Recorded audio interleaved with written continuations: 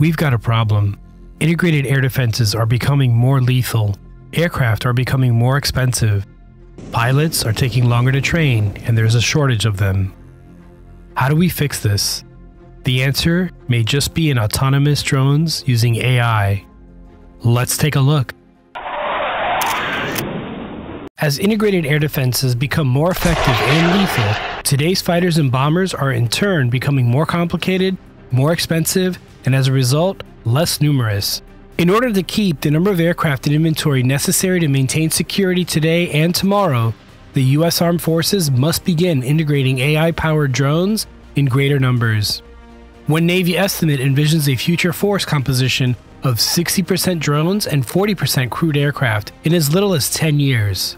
Autonomous drones do not get tired, retire, or leave for civilian jobs. Theoretically, AI drones cannot be jammed as the onboard computers contain the AI programming, and they are very replaceable if lost in combat. We've already seen the trailblazing MQ-25 Stingray, an autonomous aerial refueling drone that can provide 16,000 gallons of fuel to aircraft while itself flying with a 500 nautical mile range. Once fully operational in the fleet, the MQ-25 Stingray will relieve overworked aircrews and airframes from having to perform aerial refueling.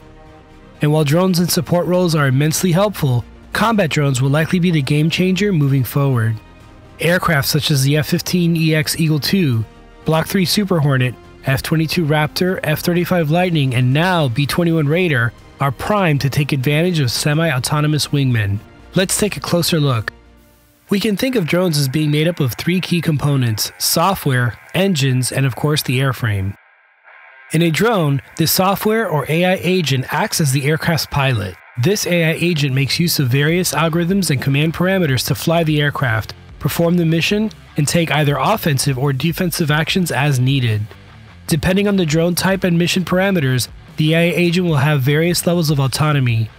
A drone performing reconnaissance missions will likely have more autonomy than one that is going to deploy weapons, for example. This also means that the same drone platform can make use of different AI agents, possibly even from different manufacturers. Interestingly, it is conceivable that a drone could be launched from a carrier by the Navy, perform its mission, and then be handed off to the Air Force to land at a USAF maintenance facility, making these aircraft both multi-role and multi-service in the same mission. However, in order to integrate with crewed aircraft, trust must be established between the human and AI combatants. As a result, extensive training will be needed. More on that later. The next key component of the drone is its engine. While an aircraft engine is typically the most complicated part of an aircraft to manufacture and maintain, recent advancements in engine technology have driven costs down dramatically. Relatively cheap turbofan engines are now a reality and can be used to create attritable and even expendable drones. At the same time, larger, more advanced drones can make use of the latest in propulsion technology, specifically adaptive engines which can operate in both high performance and high efficiency modes. The adaptive engines do this by automatically switching modes for the most optimal performance given the situation. General Electric's XA100, which is currently being tested on the F-35, is one such example, and is the world's first ever flight-weight 3-stream adaptive cycle engine. The XA100 program set out to increase thrust by 10% and fuel efficiency by 25% over conventional designs. However, in recent testing, the engine did even better than that. Thrust outputs have shown as much as a 20% increase, while range has been improved by 30%. Additionally, the increased thermal performance allows the engine to generate more electrical power, which is a game changer for drones. The final component of a drone is its airframe, the actual structure that houses all of the aforementioned components as well as the aerodynamic design. As drones continue to evolve, we can place them in three broad categories: large, expensive, high-end drones like the MQ-25 Stingray, mid-tier cost and size attritable drones like the XQ-58 Valkyrie, and lower-end disposable drones like the Army's Joint Tactical Aerial Resupply Vehicle or JTARV. Before we take a look at how these drones could be used, today's video is brought to you by Blinkist. For this new year, I'm actually working on becoming a better storyteller and I'm reviewing the science of storytelling right now using Blinkist, today's sponsor. One interesting takeaway from the book is that stories give us an opportunity to satisfy our curiosity into understanding the minds of others, and that there is a particular type of character we are drawn to, one with flaws. Blinkist is a great app and provides exceptional value. If you enjoy learning about new topics and ideas, but don't always have the time to read through entire long nonfiction books, then today's sponsor is perfect for you. The Blinkist app helps you understand the most important things from over 5,500 nonfiction books and podcasts in just 15 minutes. This allows you to learn much more in a shorter time frame. Additionally, a new feature at no extra cost to you is Blinkist Connect, which allows you to share your subscription with someone while keeping 2 separate accounts. So you're really getting a 2-for-1 deal to share with your best friend or family. I highly recommend trying it today. Right now, Blinkist has a special offer just for my audience. Click the link in the description below to start a free 7-day trial and then get 25% off premium membership. Based on their size and cost, drone airframes can help determine their mission and intended use.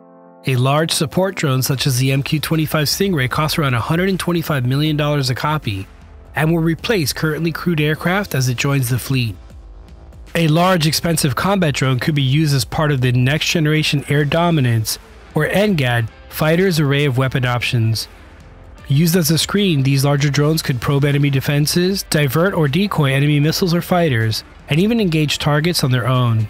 The idea here is that the crewed asset is placed at minimal risk and can coordinate an attack locally. In this way, the NGAD fighter would act as a quarterback, distributing targets to its receiving drones.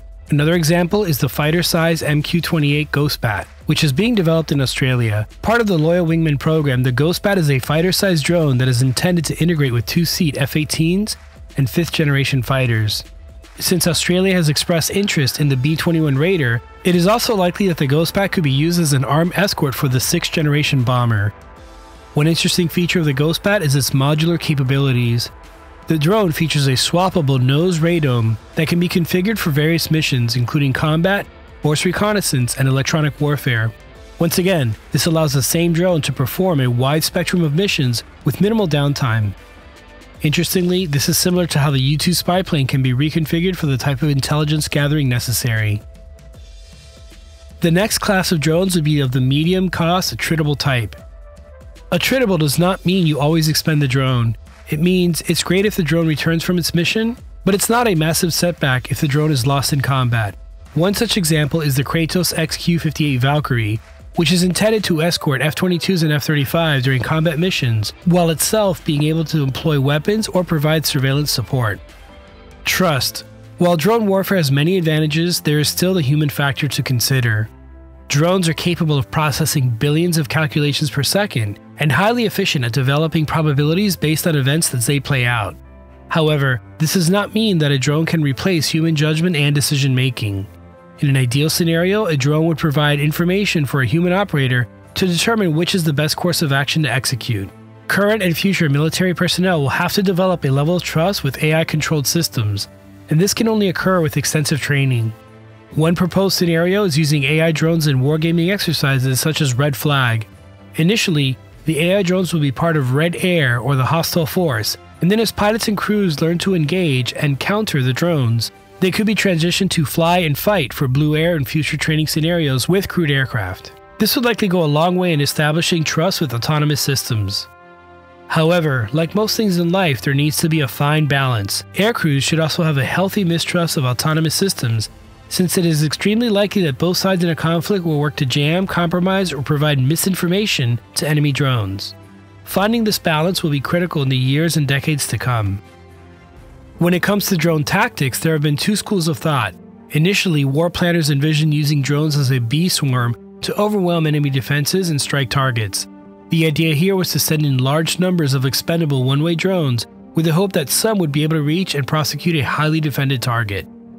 More recently, a wolfpack philosophy has begun to take hold. Using this doctrine, drones will be grouped into flights of 4 to 7 aircraft by specialty and attack in waves. Wave 1 would perform recon, looking for targets and analyzing enemy defensive capabilities. Wave 2 would essentially act as decoys, setting off enemy air defenses and causing enemy missiles and munitions to be expended. Having exhausted enemy defenses, Wave 3 would actually strike the target.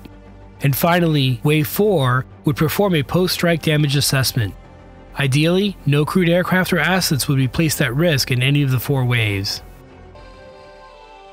Today, we are very much in the early phases of military autonomous systems. Future generations of drones will likely employ tactics that we can't even conceive of yet. Movies and literature are ripe with numerous examples of the dangers of AI automation. But if done right, AI drones can be a force multiplier and help the US and her allies keep its edge in future conflicts. What do you think? Will the next major conflict be fought with drones? How much automation is enough?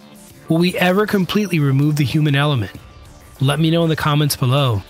Thanks for watching. If you like this video, go ahead and click subscribe and mash that bell so you don't miss a new video when it comes out. And thank you to my patrons and channel members who directly contribute to the making of these videos. If you'd like to become a member, I'll leave links in the description below. Ready or not, AI autonomous drones are here. Now you know.